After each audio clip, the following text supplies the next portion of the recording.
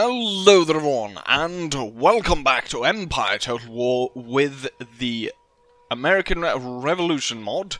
And we're playing as the Americans, or the American colonists.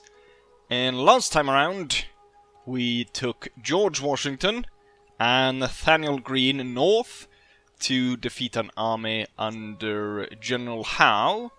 And then we marched on to Falmouth, Maine, and hopefully we'll be able to secure Maine from Loyalist forces. And that will enable us to get a second school by taking the province, so we get the school at Brunswick, which hopefully allows us to quite quickly research canister. I think is probably pretty good. And then we can switch over square formation to ring bayonet, so we'll quickly advance before the British forces, as we're gonna need that since they outnumber us quite a bit so far. We start off with very few troops.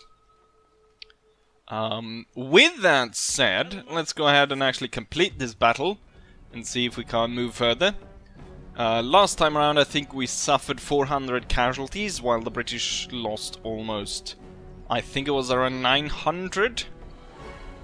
So actually our forces are quite equal, because the British have gained an additional 660 men, so that adds up kind of in comparison what we lost and the British lost. So it's still kind of an even force.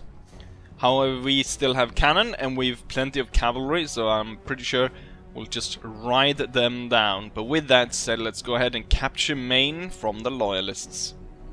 Ah, how lovely! We get to fight in the daylight, which means we can clearly see everyone's uniform. Maybe not so nice to look at the rebel force, as they're wearing, I'm not entirely sure what is this, looks like some kind of skinned animal. And then they also kind of all look like, I don't know what. A little bit better as we go over to the Dragoons, I'd say.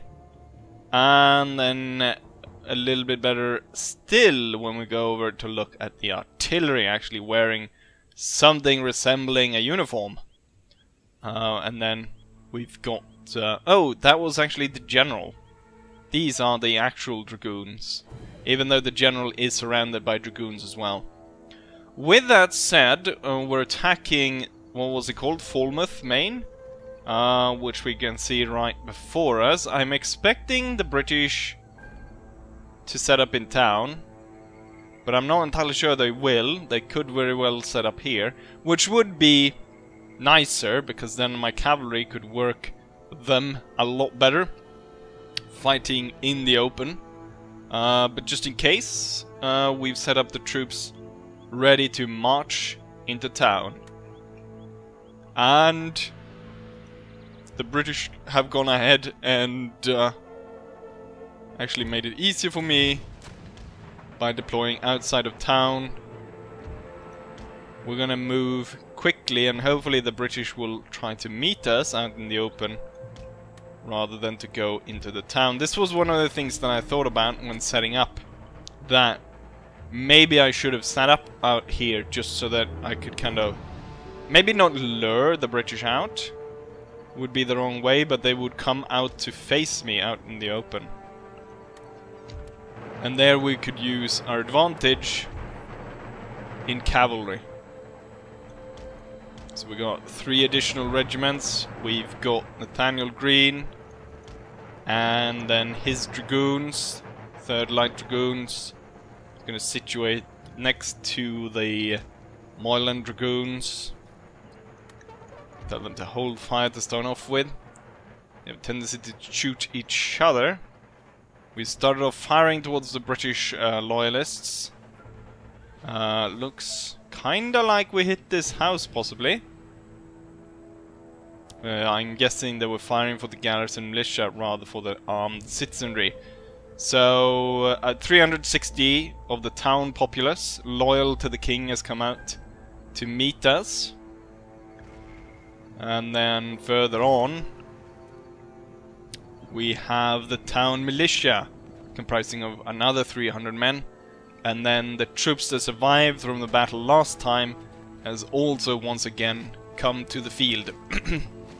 101, so roughly 231 Royal Highland immigrants. And further back here we've got the cannon and what remains of General Howe's bodyguard, which comprises of 5 men at this point. And they're staying at the edge of the map, so I'm guessing they kind of know what's about to transpire. Oh yeah, I was wondering, cannon shots coming my way, but the enemy of course still has cannons. I wasn't able to completely destroy their cannons last time.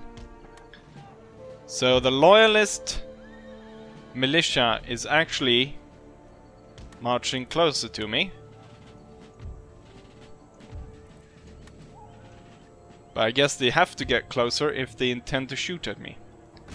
I will redirect the artillery fire towards said armed citizenry, and maybe we can scare them to surrender and see that our cause is just. That we're not just trying to avoid paying tax.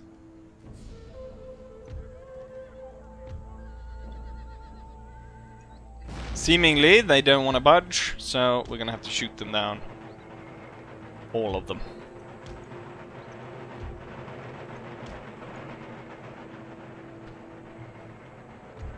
Don't like the fact that they're attacking my cavalry. Oh, they've another... Oh yeah, the garrison militia fell back all the way to their cannon position. I guess that's clever because they need to protect that. Okay, so the armed citizenry is moving up to meet us. But do they dare fire upon us? Join us instead, brothers! Oh, right. I think we got our answer. We will halt. And return fire. Within one volley, plus with the cannon fire, the armed citizenry was defeated and sent off the face of the... I was gonna say something else. I don't know why I said face. They were sent off that hill. I'm gonna move my dragoons into a flanking position, but it could very well be so that just holding this stone wall right here will be enough, and then with just musket fire that we will be able to see off those Scottish immigrants as well. We'll have Nathaniel Green move up to the front. We're quickly moving into position, ready to hold off the armed citizenry as they're moving back across the field with the renewed vigor. And before they are able to fire, we have already killed 10 of their men. Behind the cover, they don't really stand a chance.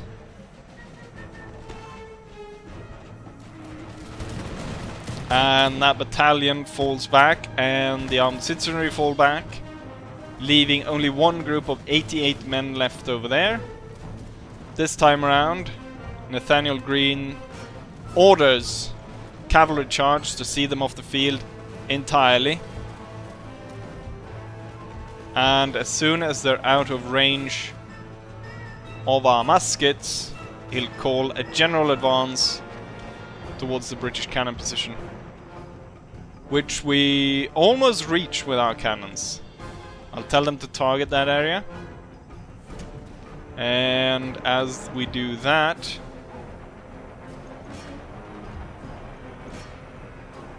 we'll take a closer look at us riding down the loyalists. Revolutions are a bloody affair.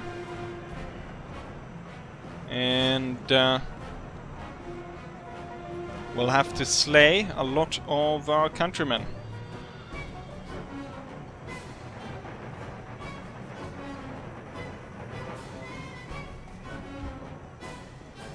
And some Scottish immigrants.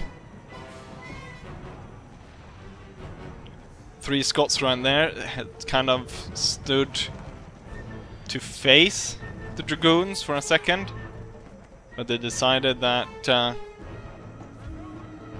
it probably was not going to go their way.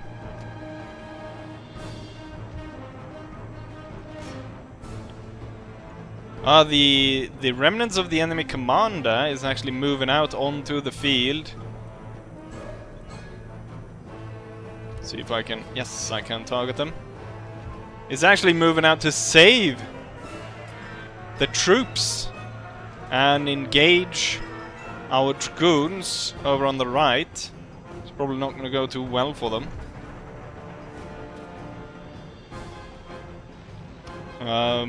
Only about 111 of those men survived. Thing is, I don't want to get too close.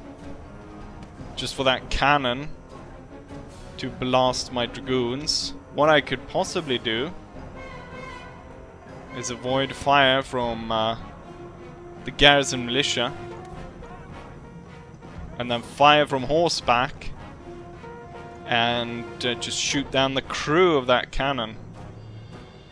So that will help us immensely as our veteran Minutemen are marching forwards. Right, they fired, they managed to get 2 out of the crew, but they still have 4 men manning it, or actually 3 men. Oh, they're turning the gun now on the cavalry.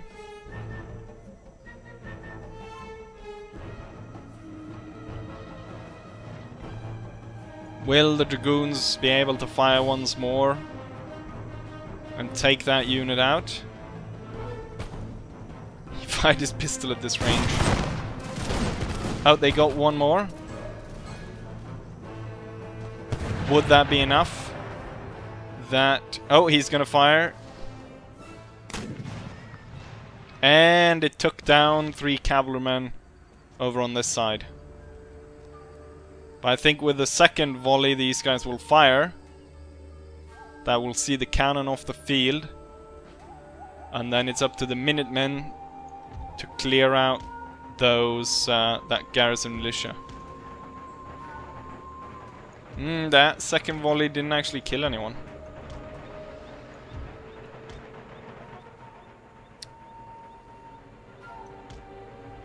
They're so close to the edge. Oh, you know what? They're not even that ready to fight us. The second shot missed. We're gonna charge. I'll tell the cannon to hold fire.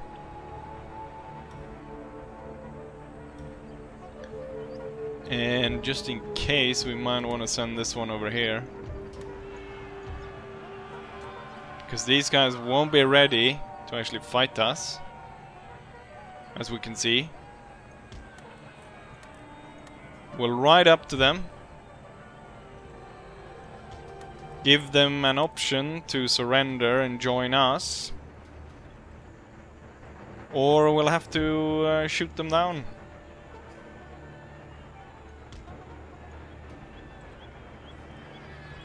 Which at this point seems like a likely cause, as the game doesn't really work that way, does it?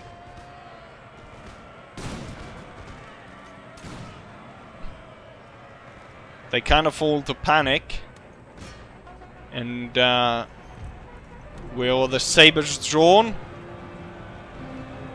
and to cut them all down.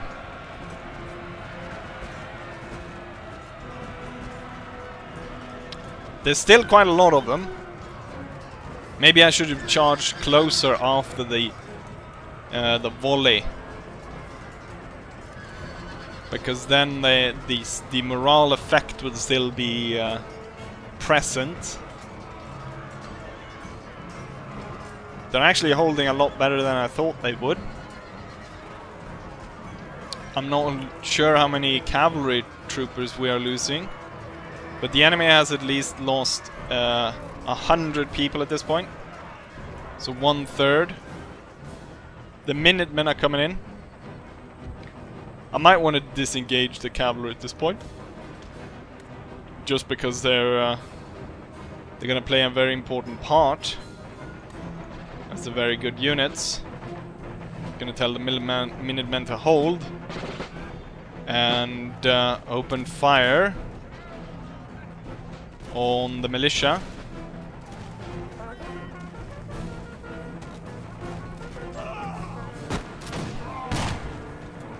And with that, we are victorious. Decisive victory. Let's go back to the campaign map and see if we can't make some moves. Get some groovy moves, recruit some troops, and capture more of the colonies. And here we have the statistics of that battle. Without the guidance of the British general, they did a far lot worse than last time, or maybe it was I, who's getting better at understanding how the mod plays, that just played the battle a lot better. We actually deployed 40 men less than the enemy, however, as we can see, we only lost 80 men, while taking out almost 800 of the enemy. A lot of those were just townsfolk pressed with muskets, trying to defend king and country. A lot of it goes down to the dragoons, slaughtering their way through the enemy, and then the cannons as well, doing a lot of damage. And then some of the veteran men. Not entirely sure how a commander-in-chief was able to slay 58 men there at the end. Right. We captured Maine, and we dispelled all British forces. However, at this point, we have lost quite a lot of men. We have gained a lot of chevrons, though, especially for the cavalry. Gonna need a lot more men, aren't we? We haven't even gone through first turn. What we'll do is Nathaniel Greene will give up all his 3 Minutemen and give them over to George Washington, so he can continue and take Fort Nashwauk in Arcadia, so we can completely take the entire coastline here. And that will make it quite hard for the British to come at us, because they will have to pass through these dense forests, which I imagine has a lot of... I mean, it doesn't in terms of in the game mechanic, but I mean, there would probably be a lot of Indians in between here, I'd imagine. And also, I mean, there's no roads really going this way. And we can see that the British infrastructure here is actually non-existent. So bringing troops from Quebec or Upper Canada will be hard. So taking out this will be quite important to stopping the British from bringing down more troops. Nathaniel Greene, however, will take his dragoons and they will ride down to Philadelphia, because we need to prepare for the coming assault of the British troops coming from the south. And with that, we're going to go ahead and end turn and see what the enemy... No, not before the School of New Brunswick goes ahead and starts to research canister. And with that, now we will go ahead and take a look at the diplomacy really quickly. No more people to trade with. So now I will end turn. Right, we've got a diplomatic message from the United Provinces. And they want to give us Caraco? Some South American colony in exchange for New York. They're gonna pay us 10,000. So I guess they really want to buy back New Amsterdam. However, New Amsterdam is that... Wait, New York. They would split our colonies down the middle. Are you... Wait, I was gonna say, are you working for the enemy? They are allied with the Great British. Weird how I said the Great British with Great Britain. Maybe it was a slip of the tongue because I like the British more. No, thank you. We're not gonna have you sabotage our plans. With that, we peasant farms constructed in New England. Very good. Can feed our rebellion. Agent detected. Our agent was detected by British troops and dispelled from Annapolis, Maryland. But before he could see the fact that Richard Kitchener and Humphrey Fowler is moving with their force north. However, Philadelphia is a very good stronghold, and now that we have the New Jersey battalions, 2 New Jersey battalions, and the Virginia Dragoons there, it's quite a formidable force. What I now notice is that there is no fog of war. Jesus. This is a rather large force under Henry Addison with troop and cannon. It would be nice if we could get at least some native going against them. As of now, I cannot see any of the other European powers making any plays against them. We've got the Spanish, I imagine, building up the force here, ready to invade Florida. Then it might be naval action. They've lost one of their sloops, possibly in fighting the pirates, but I'm not entirely sure. Anyways, that would... Oh no, they probably fought this Spanish navy, which weakens the British naval force, and them to bring in forces from their colonies. Where does the French territories? I guess the French only hold this. What was the area that... Oh, they wanted to trade this for New York. Let's go ahead and see. Where does the French... Oh, the French only has down here. I thought, you know what, we have the French, we have the Spanish. This is gonna go... The French only have that, and these islands. So I guess we can't count on the French that much. Spanish, however, hold a lot more significant amount of land. So we could hope them at least do something, and seemingly they have, as we imagine that they are the ones that have attacked this British force. There's actually 2 broken up Spanish fleets. It could be pirates, there could be a lot of things they've been fighting against, we don't know. I do possess the ability though to recruit French troops. We got French naval infantry. However, we'll try to stay with the really good New Jersey battalions. Now we got all of those battalions, which numbers 4. They've got 50 accuracy, which is pretty darn nice. Nathaniel Greene will make his move all the way down there, assuming control over the Philadelphia forces, ready to see off the British if they decide to attack the fort, which I doubt they will. At the same time, we've got colonial militia skirmishers. We're just going to send one over to New York. I can see the British are building a force in Upper Canada, possibly building on extra troops over here. Lord Dunmore's Ethiopian regiment. Excuse me, but what? And then... They're not really building any there, but Upper Canada, they seem to be building. And also, wait, the British force over in Fort Newark is marching north. Could this be a trap to just lure George Washington to get closer to attack this? Or could it be something else? George Washington will gamble.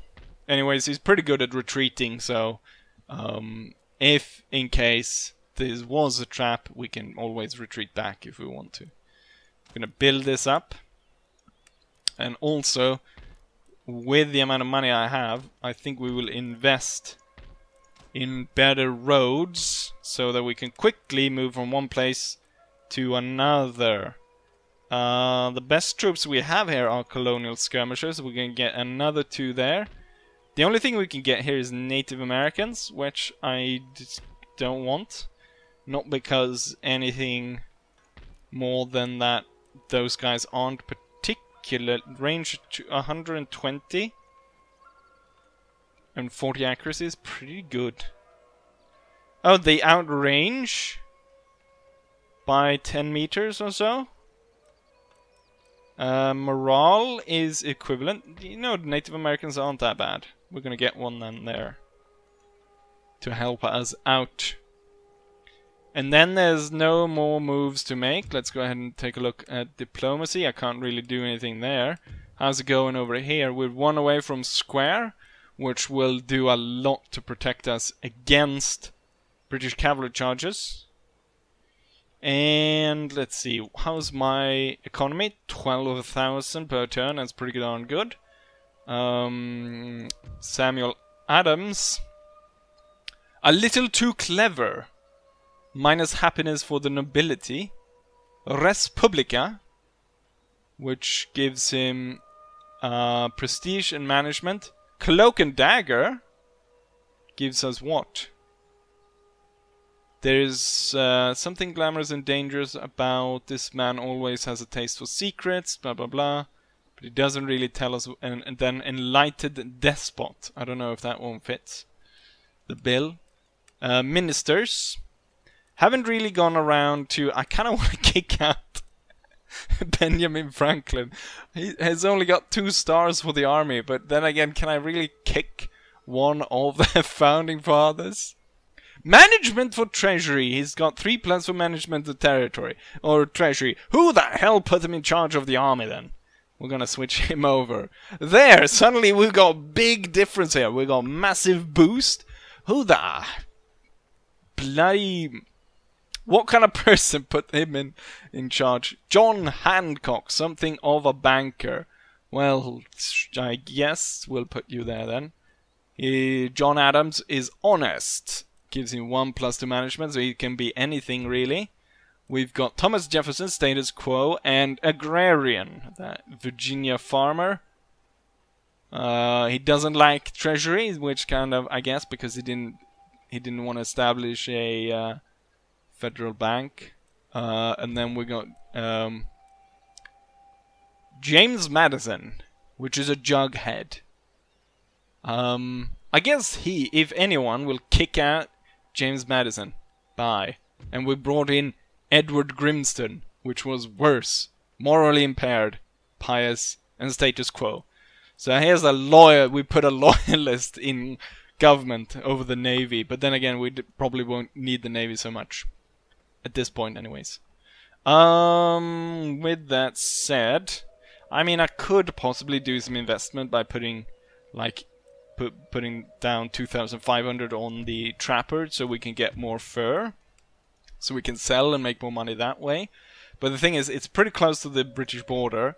And it's quite a lot of money. And I want to, as much as possible, recruit a load of troops. And I think we're gonna go ahead and end turn once more just to see if I can make the jump up and take another province. Square formation. Very good. We move on to ringed bayonets.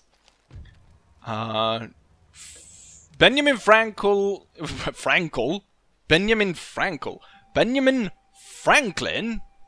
gets frugal and thrifty. -2 for management of treasury administration. He keeps a tight rein on the privy purse. Excuse me, but what? I thought I made a brilliant move by rearranging the cabinet to put Benjamin in charge, being Treasury of Secretary. And as soon as he becomes Treasury of Secretary, he becomes frugal and thrifty and doesn't want to spend any money. So those 3 extra points in management for Treasury, that's like... normally you get like +1 or +2. I don't think I've ever really seen +3. And then he gets this -2, but that's kind of... But it gets... Well, he gets -2 for treasury, but it gets 1+ for management. So it's only really then 1 -1. So it's not that bad. But that was interesting. Richard Lee, I want him in my government. Tactician, agrarian, bondrian, stallholder, patron, honest. Why can't we have him? Richard Lee, I want him in government. First off, we kick that guy out and we guess Leslie Langlands, which is frugal and thrifty, and a jughead. At least it's happiness for the lower classes. And he actually improves management from 2 points to 4. So I guess we'll keep that. For the others, I think we try to keep the founding fathers as much as possible. The British continue to retreat north, leaving this province more or less unattended, except for the fact that they actually recruited the Worcester Regiment and put that in charge of holding on to. I'm gonna ask them to demand surrender. There's only 800 people. We're quite clearly in range of auto-resolving, but I guess we should probably fight that one. I'm wondering if I'm running away in terms of time of the episode. Don't want to make them too long, but then again, it's kind of a small fight that's not that crucial. Oh, why did I stop that? That was unnecessary. You know what? We'll fight that and then we'll end it right there. So, you know what? Let's jump into it really quickly and get this over with. We deploy on a high hill overlooking the enemy's position, and it's quite a strange deployment zone where we get an L-shaped point at the corner of the British point as a village. And cavalry over here, cannon over there, all my Minutemen down here. And also note that all the Minutemen at this point are fully replenished. We'll quickly try to get into line here. We've got garrison militia. I'll be able to flank these guys though, so we can get them off the wall. And then we can see what ways we can attack the others. The regiment to look out for, I guess, is the Worcester Regiment. But then again, oh damn. Look at the Worcester Regiment. That looks pretty darn cool, I must say.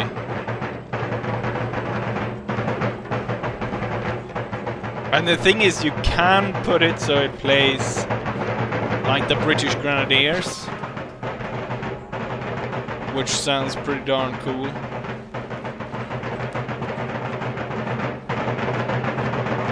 And I love the yellow facing as well. We're gonna put 2, the Minutemen coming from over there. Then we're gonna put 3 in front in case the British want to march out and meet us. And we're gonna put them across the wall on this side.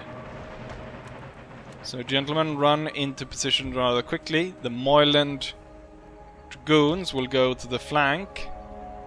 And then George Washington and his Peanut Brigade will overlook the situation from the hill. There's a bit of fire coming from over here.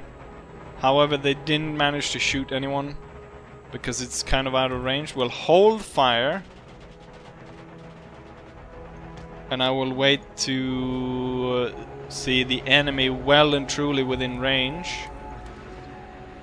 before I open fire, and hopefully we can even spring these guys into action from the flank. We'll move pretty close. I'll set them in motion. Okay, the enemy has opened fire. Or the Worcester Regiment. Worcester has opened fire upon us. It's only the first rank that's firing, so it is not that devastating. It seems as though the British regular regiments aren't really going to be that much of a problem to start off with until they're going to continue marching after that fire. Maybe they thought they sent us away. We're going to open fire with the flank regiments. And now we're gonna open across here. It's a bit like lopsided, the fact that everyone in our regiments are firing at the same time. Oh, look at that, the armed citizenry is falling. And yes, alright, right, Moreland Dragoons, put into action. I want you to murder all the loyalists. Let's see if we can't put this regiment just across here, so it continues to make sure that these guys are retreating. This regiment will move up to the side there.